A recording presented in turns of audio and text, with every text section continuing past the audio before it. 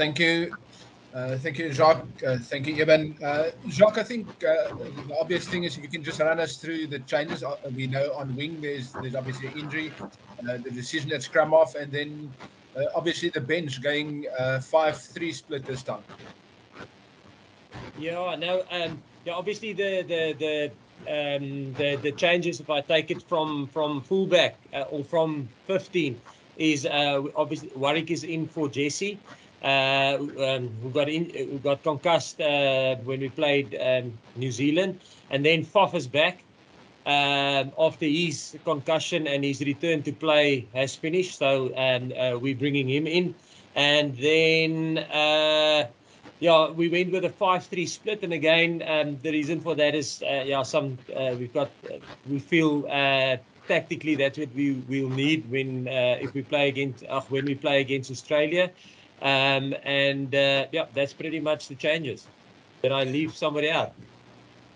No, that's fine. If I may follow up, Jacques, and last one from me is, obviously there was big disappointment after the All Black loss at Ellis Park. Have you guys worked through that, and what do you expect from the Wallabies this time around? No, yes, yeah. Now, obviously, we were disappointed with the loss. We're always disappointed with the loss, and we had such a great opportunity. You know, I don't think a lot of teams in the history had the opportunity to go back to back against the All Blacks, and I guess we put us for us the positive out of that game is we got ourselves in a hole in the first half, being 15-0 down, but we clawed our way back, and I think it was about 72 or 73 minutes on the clock where we were leading the game with them having going down to 14 men. You know, so I think the disappointing part is we probably could have closed that game out better.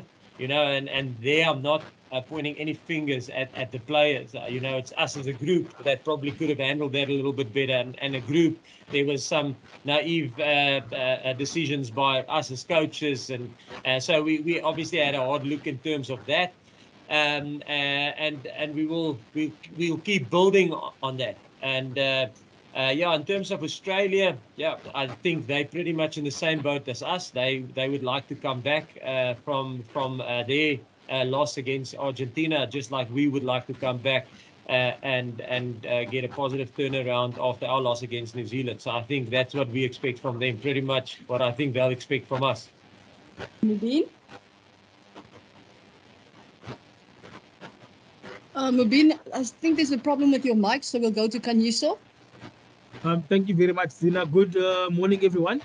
Jacques, a short twofold question. Why the team announcement on the Monday? And just talk us through how you intend on using Damien and Warwick as a 14-15 combination. Yeah, no, yeah, the team announcement, yeah, I guess it would be weird in terms of we announcing it this early, but if you think about it, we were supposed to travel on Thursday, and then actually the plane got a little bit delayed, so we traveled on Friday. And yeah, we got here on. We actually got an extra day, and the whole squad is here. And we announced this the team to the players already on, when was it, on Sunday? On Sunday, or yeah, Sunday. So for us, listen, and we know when we announce it to the players, it's probably going to come out within a day or two, you know. And even when people go to the training sessions, they probably get a pretty good idea of who's gonna start and who's not gonna start. So for us, I mean, there's no reason for us to keep it back. The players know. We know, and like I said, we actually, when with us traveling here a little bit earlier, we actually started our preparation a day earlier. So, and that's the reason. The moment we have clarity of the team, the players know the team, and they for us, we feel there's no reason to keep the team back. I mean, it's probably going to come out in any way. Christy? Sorry, it's a small two-part question. The intention of Warwick at 14 and how you're going to use him with Damien at 15. Yeah, I think it's a nice opportunity for Warwick, you know, and he's been part of us for quite some time. He's played for us wing before in the World Cup, I think against Canada. He played wing for us, so and he knows our system as a 15 and as a 14. And obviously, we would have loved to give him an opportunity at 15. But yes, with the bad luck we had at 14 or right wing this season, if you think about, yes, we lost Cheslin, Sabu is still injured, Kirtley got a red card. Then we opted to go with Jesse. He got concussed. So I mean, we can't. I think it's impossible to plan for so many injuries in one position. You know, I think it's our not our fifth choice, but I mean, it's the fifth level deep that we play our Warwick. You know, so but excited to have him there again. I'm playing for us at 14, and obviously had a good URC. He and Gaza knows each other well. I think Gaza or Damian Willems has really excelled at 15 this year for us, and he's really taken his opportunity, and he's almost trying to make that position his own, you know. So he's performing well, and like I said, it would have been awesome to give Warwick an opportunity at 15, but he gets his opportunity now because of where we are at right wing. In terms of all the players that we've lost there, that he's going to get an opportunity there. And for us, from a tactical point of view, there's not a big difference between 15 and 14, in our opinion. You know, so if you look at Kirtley as well, Kirtley plays 15 for the Bulls, but he played 14 for us, and I thought he had an excellent performance there in the 2 tests that he played.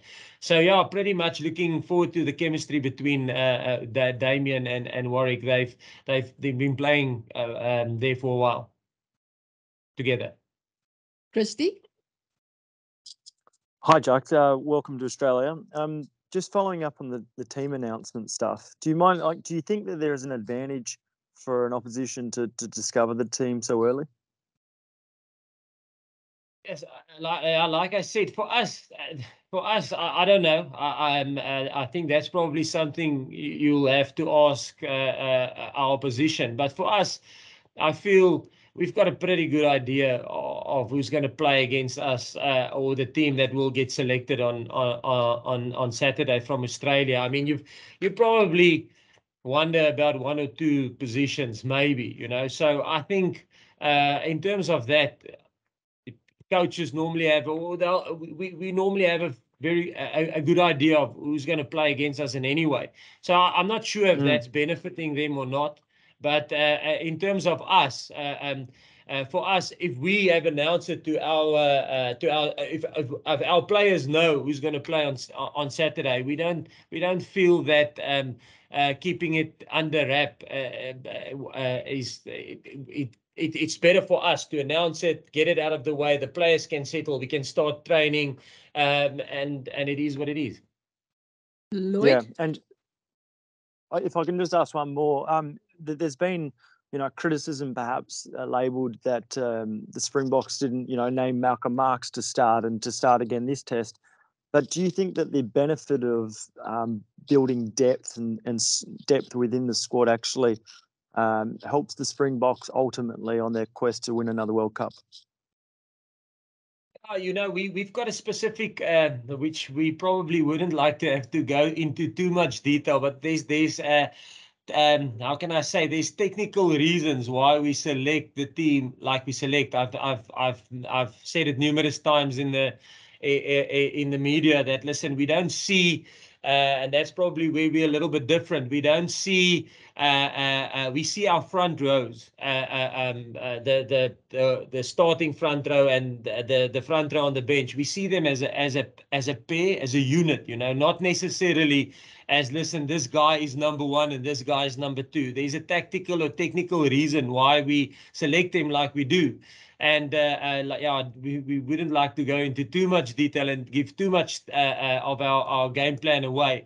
But there's a reason for that. The players know it, and as long as they know it, they buy into it. And it's an open and honest discussion with them why we do things the way we do, and the players are happy with it. We are happy and comfortable with it, and that's like I say, yeah, it's normally yeah, there's a technical plan to that, yeah. Guys, could I please ask that you just ask one question? There's a whole lot of hands that are raised. So we just to get through everybody, if that's fine. Lloyd, we can go to you. Thanks, Zina. How's it, Jacques? Yeah, just a word on Dwayne, if you can, please. How he's come through the week. You know what you're expecting from him this weekend. How's he been looking? Are you expecting more minutes out of Dwayne this weekend? And just what kind of shape do you think he's in at the moment? Yeah, no, listen, Dwayne, we expect definitely more minutes of Dwayne this weekend. And no, he's been training well. And looking forward to seeing him again. You know, we all know what quality he is, and we all know the experience that he brings to the team. We had a good week with him. Yeah. Tony? Hi, Jacques. Just if I could ask whether you were surprised with the margin of victory from Argentina against the Wallabies, what you thought of the Wallabies' performance in that game, and whether it was kind of shocking to you as to some of us. But also about when you were here this time last year, Quade Cooper came back and played extremely well against you guys. What tying into that? You know, what do you think of the Wallabies without Quade? How that changes things and makes them a different proposition? Tony, no, listen. I think in 2018, we probably had one of our biggest losses against Argentina in Argentina. So for us, we know how tough it is to go and play there and to get a victory there. And like I said, listen, we can pretty much relate to what happened with Australia. I mean, we got a proper hiding in 2018 against Argentina there. So it's a tough place to go and win. They're a passionate group. Listen, they can make it tough for you. So in terms of we how can I say, we know exactly how Australia feel, because we've been there before. And then in terms of, yes, you know, Quade is an excellent rugby player. He's a special rugby player, but I think I don't know who they're gonna, and maybe that's the thing. I'm not 100% sure who they're gonna start at 10 this weekend, but I think Bernard is back. If I'm not mistaken, I think he's back into the mix. Obviously, a lot of experience there. Yes, he's been out of the mix for quite some time. I think like last year, Quade wasn't in the Australian mix for quite some time. So, but I'm sure he'll slot straight back into the things. And like I said, he's experienced and he can mix it up. So we probably expect him to start. And but yeah, we'll wait and see. Georgina? Hi guys, I'm Georgina Robinson, Sydney Morning Herald here. I'm interested in a response from both of you to this question. I think you have something like a 13% win rate against Australia in Australia since 1996. When Australians marvel at that, we wonder if it's something about, you know, the rivalry against New Zealand is so important to you that, you know, you grow an extra leg, and then maybe suffer against Australia because it doesn't mean as much. But I'm just interested in your take on what might explain a poorer record than anyone would expect in Australia. No, I would say, listen, we definitely, there's no difference. If you represent your country, and I'm sure Australia will say the same, when you represent your country, if it's against New Zealand, if against Fiji, if it's against Australia, if it's against Namibia, I mean, you want to produce a performance that your country would be proud of. So it's not that we have an eye on New Zealand and then we take a lesser stance against Australia. I just think Australia is tough. You know, it's and I can't talk about 96 and before that. All I know that we as a group, since we've been together since 2018, we've played them 3 times in Australia and we lost all 3. You know, so it is a tough game. We actually 0% our group. So and it's a big challenge for us, and it probably for us shows the passion that Australia have when they play in front of their home crowd, and yeah, for us it's a massive challenge. And yeah, we will prepare as best we can to try and get a result. But it is a tough place to come and win for us. Yeah, I can't say much more. I agree with Coach Jacques.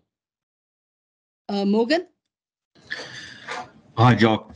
Jacques, was France always tipped, or was he in the plans to get a crack against the Wallabies? And are you happy with his match fitness, taking into consideration he hasn't been on the park since 28 May against the Griquas?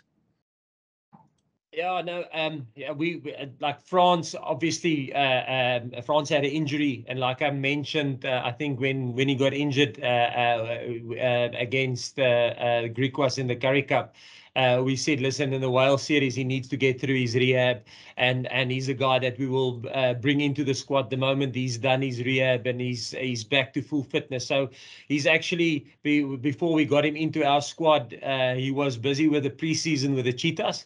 So pretty happy with where he's currently at. Obviously, not playing game or having game time, I mean, that's unfortunately where we are in terms of playing Rugby Championship now, and how can I say, we compete internationally in the Southern Hemisphere, but we compete from a club or franchise level in the Northern Hemisphere. So our seasons are a little bit malaligned in terms of that. So, and that's the same thing for France. It's the same thing for Dwayne. There's no club rugby currently where we can let our players play and see where they are currently at. We can only see it in training sessions, and that's why we want to push the training sessions intensity to as high as we can, and as close to match intensity as we can, to make an assessment on the players. And obviously we wouldn't have selected France if we don't think that he's up to standard. So yeah, pretty much looking forward to see what France can bring. Obviously Willie, we know what we have in Willie.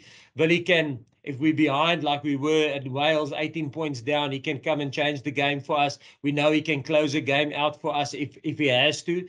But it is a nice opportunity for us to see what France can bring to the party. And we know last year when we played New Zealand in the Rugby Championship, France came on in the last 40 minutes when we beat New Zealand here in Australia, and he had an unbelievable game. So we know what he can bring, and he's very experienced. So yeah, just looking forward to see to get France back into the mix and to get him on the park.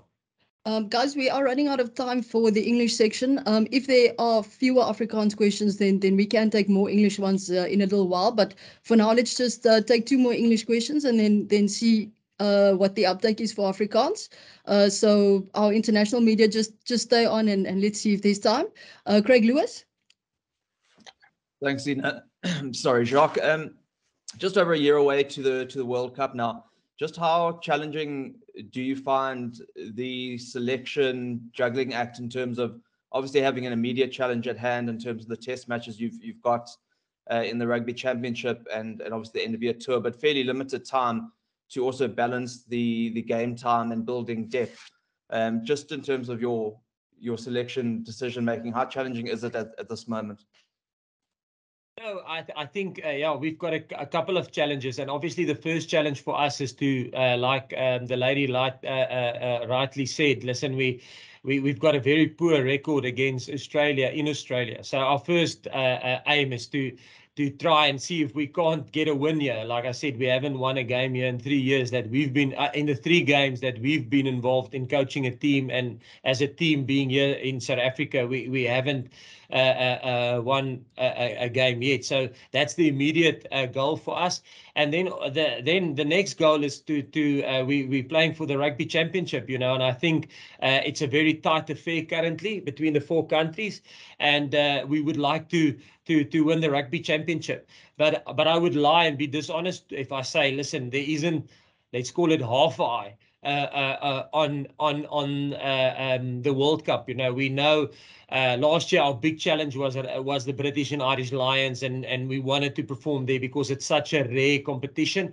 This year we do have a little bit, we can be a little bit creative in terms of team selection and building squad depth and giving guys opportunity. But I don't want to say that and people think we devalue the Springboks. We don't. Our first aim is to get a proper performance going against Australia on Saturday, which is a tough gig here in Australia, and to try and almost change the boards, if there's a saying like that, and then obviously to win the Rugby Championship. But yes, we do also have a half an eye on the World Cup and building squad depth. Yeah, so it is I won't say it's a juggling act, because winning is still the most important thing. But if we can, and if we do have momentum, we would like to be a little bit creative and serve another strategic objective, which is building squad depth. Ross? How's it, guys?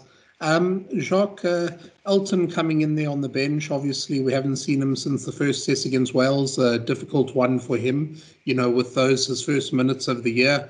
How's he been looking in training? And do you think he'll be a lot sharper and, you know, more composed now against Australia after getting a few more, well, another month or bit in training with you guys?